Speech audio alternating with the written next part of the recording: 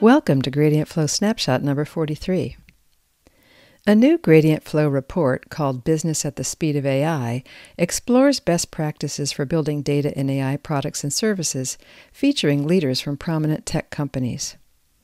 AI researcher Andrew Ng describes a virtuous cycle of AI in which companies that have technologies in place to collect and use data produce better products and models over sustained periods. Data engineering and data science teams at Shopify fall under the same leadership. Their data teams are embedded in every product area, so data scientists and data engineers have domain and product context. AI teams at Rakuten have end-to-end responsibility to deliver AI products into production, and they are evaluated based on business metrics.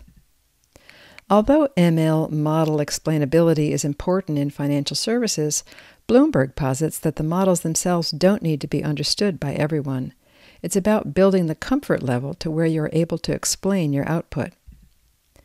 See the free report, Business at the Speed of AI. Darwin AI recently published research papers and articles introducing new tools for improving trust and transparency in deep learning.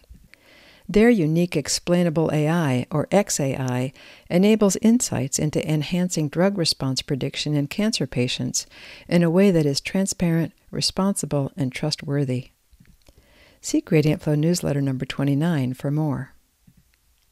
There's an excellent new graduate textbook on machine learning called Patterns, Predictions, and Actions.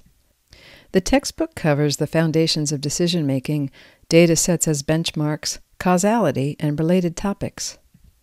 To learn more, visit gradientflow.com/newsletter and subscribe. Thank you.